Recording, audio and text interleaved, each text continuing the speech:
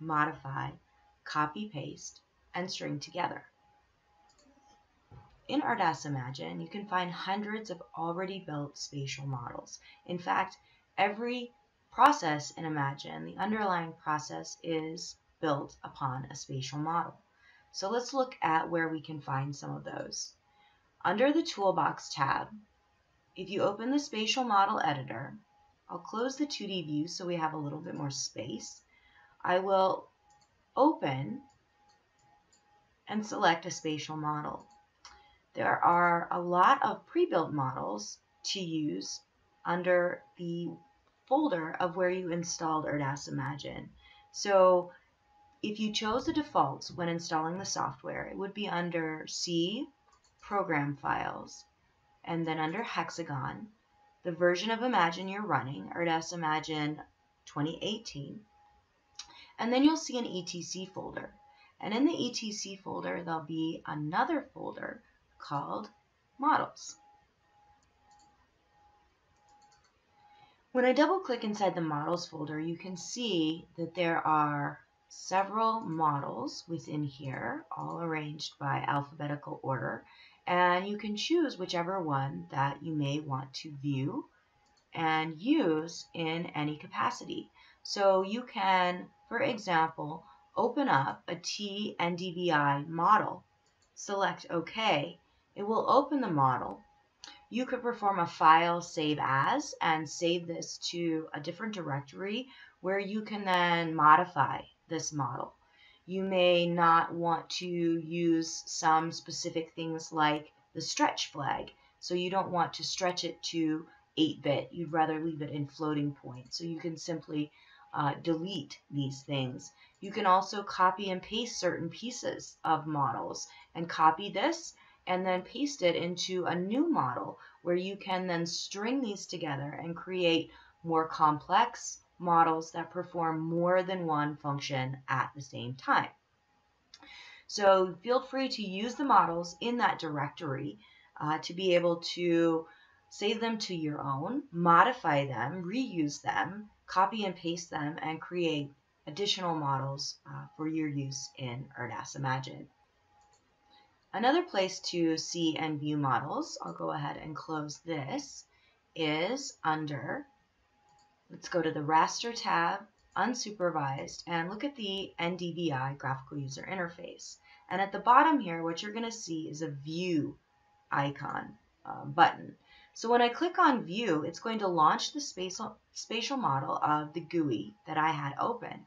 So here again, we have an NDVI model in which you can perform a file save as, save this to your local drive, and perform modifications, deleting certain things, deleting operators, adding operators, copying, pasting, and doing whatever you would like with that model and do a file save as. So another way to get to models is through the graphical user interface of the functionality that you're looking for.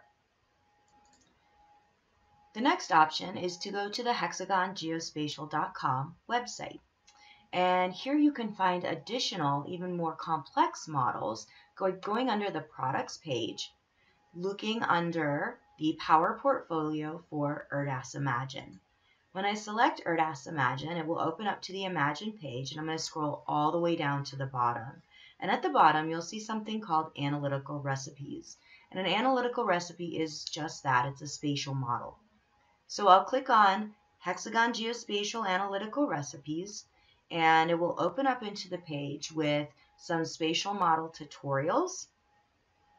And then if we scroll down to the bottom, you can see that there are many, many pages here of spatial models. You can select any of these that you would like to view. You can download the model and even look at screenshots and learn how this model was built, and you can use these as training exercises. So let's find an interesting one here. Maybe we want to extract coastline from WorldView 2 or 3 satellite imagery. So I'll select that one. This one was created by one of our partners in Italy, Planetech, so thanks to them for creating this model. It's going to show you a description. It's going to give you the information about how it all works.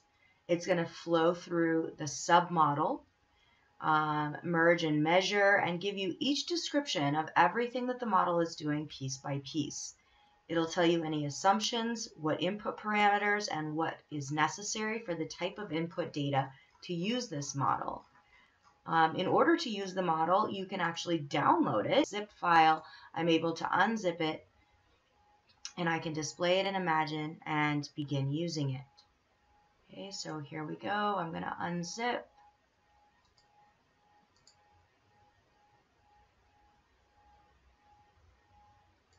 So once it's downloaded and unzipped, I can drag and drop it into ERDAS IMAGINE.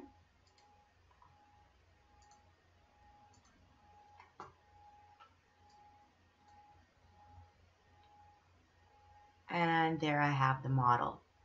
You can, again, file save as, modify it as you would like, string these together with additional models, copying and pasting to create much more complex models that can produce multiple outputs that are batchable, repeatable, and provide you many value-added products using this customizable spatial modeler. And that is how you can download and use and reuse hundreds of already pre-built spatial models within your own workflow.